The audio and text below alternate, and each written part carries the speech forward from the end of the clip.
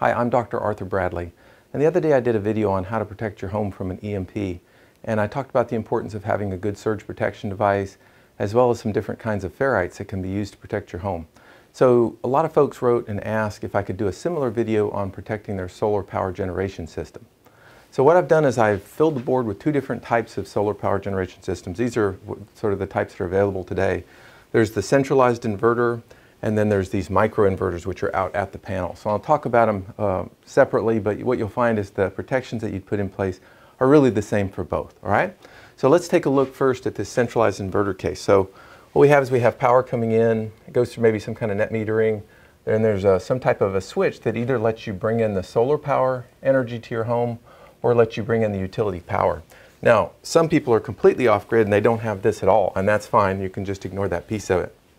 And this is sort of the more general case where you can bring power from either source. And in this case, you see the charge controller connected to the battery system here, assuming you do have a battery backup system, and then an inverter, and then it goes out to some kind of a panel array, okay? Now, in terms of protection, it already should come with some protection, and if it doesn't, you might want to check with the manufacturer. But typically, the inverters in these systems already have some very small surge protection devices. I have one here that's very common. This is the type that came on my solar power generation system. This one's by Midnight Solar, and you can see they're just small, and they usually mount to the inverter box itself. And so there's AC ones and DC ones, and you want to make sure you get the right size ones for your particular inverter, the right voltage ratings. So I'm not talking about those in specific. Those should already come with your system, or you can easily get them for your system, okay? Again, Midnight Solar seems to be a pretty common brand, but there are others as well. So I'm talking about what you can add to your solar power generation system to help harden it against the effects of an EMP. All right, so what happens when the EMP occurs, or even a solar coronal mass ejection, there ends up being a large conductive pulse that would come in on the power lines. And the risk, of course, is that could go into the house, or it could also kind of backfeed into the solar power generation system, and we wouldn't want that. You could easily damage some of these components. And so here's the recommendations I have in terms of protecting it. In terms of the house, I talked about this in some detail in the previous video. You're going to want to add a good quality surge protection device. And there was one I recommended, but you can find any of them that you like. There's a number of great quality surge protection devices out there. Just look at their ratings and pick one that you really like. And then get a few of these high saturation ferrites. Basically, normal ferrites will not work very well on very high current lines, and I do a whole video on that. But you can get these high saturation ferrites at my website, disasterprepare.com, and they've been specially modified to allow large currents to flow through them without saturating. All right? So this is the piece to protect the home side, and again, you can refer to the previous video for that. Now, in terms of the solar power generation, there's really just a few things you could do. You can add some of those same high saturation ferrites on the wires that go from the inverter up to the switch, okay? And that will help to keep some of the really fast, high-frequency energy from coming into the system, right? Tries to suppress those really high-frequency transients. And then the other thing you can do is you can add a filter, an inline filter that goes between the inverter and the solar panel array, all right? Now, there are a number of different inverters that will do, or sorry, filters that will do that. The ones that I like, and I've hooked these up and tried them, and they did very well, they're made by Schaffner. And there's different sizes. This will go to like 25 amps. If your system's 25 amps or less, you could use something like this. And they're very inexpensive, maybe like $70 or something. Pretty good deal. And then there's larger ones that'll go, you know, this one's a 50 amp and there's a 75 amp that's just like this one. They even have 100 amp and 200 amp gigantic ones if you wanted those. And these range on up to, I don't know, getting closer to $200, maybe 130, and then the 75 amp might be like 180 or something. They're in that ballpark. And they all have these sort of easy disconnect terminals, so your power wires that come in off your panels go in here and get tightened down, and then it just continues on into your inverter. It's just an inline filter. And they do a great job of removing what I'll say is low to medium frequency energy, okay?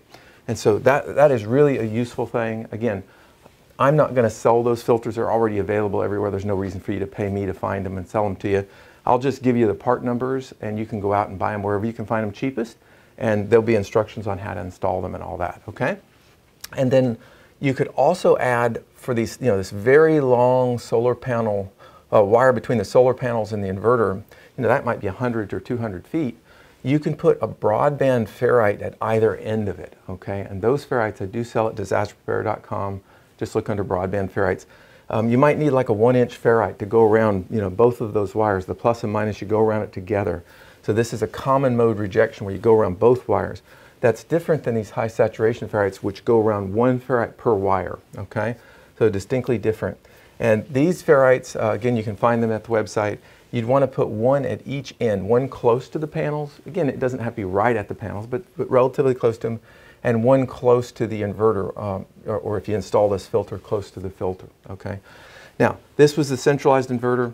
It ends up that if you look at the microinverter case, it's very similar, and the protections are actually the same, all right? Now, the difference is that you have panels with small inverters usually mounted to the back of them, those microinverters. So that converts the DC voltage to AC voltage. So this line here is now AC voltage instead of DC in the other case, okay? But the protections are really one and the same. You're going to add a couple of broadband ferrites to that long line, one at each end.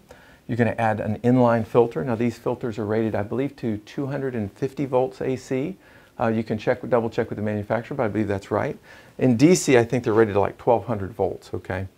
But again, this filter should be adequate for you. You could put a filter in. If you don't like those filters, find a different one. And again, you can use high saturation ferrites to go between this control system and the home. And then finally, you can use that surge protection device and high saturation ferrites up here at the top, okay?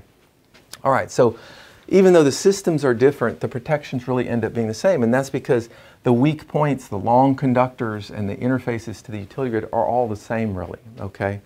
So protections are about the same. That's the way I would protect them. Again, you can find surge protection devices all over the place. I recommend one on my website. I don't get anything from recommending it. I just recommend it because I think it's a quality product. But you can find others, like I said, lots of good surge protection devices. The filter, I'll put the part numbers for the Schaffner filters on my website. You can look those up. Again, I'm not trying to make anything off those. I just recommend them because they're good quality products. And then I sell the broadband ferrites. You can find those on the website. And the specially modified high saturation ferrites, okay? And I did a whole video on those if you're wondering what that is and what it means to be high saturation, okay? All right, so if you have any questions, again, feel free to post them. I hope this was helpful.